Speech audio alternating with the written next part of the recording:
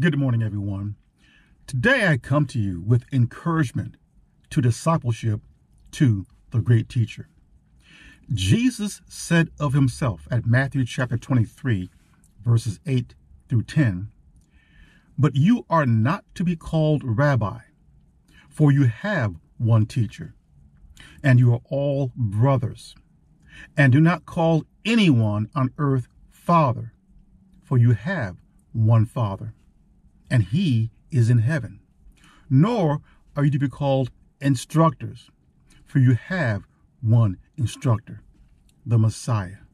So Jesus is our teacher. He is our instructor. Our discipleship is not to a religion. Our discipleship is not to a book, but to the person of Jesus Christ and his teachings. The Bible is not our teacher. Jesus is our teacher. Jesus commanded this at Matthew chapter 28, verses 19 through 20.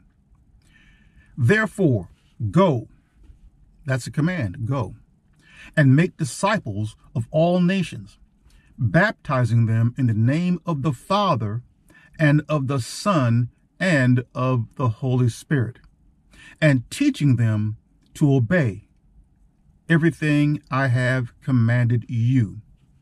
And surely I'm with you to the very end of the age." And I also encourage obedience to our Creator, who commanded, "This is my Son, who I have chosen. Listen to him."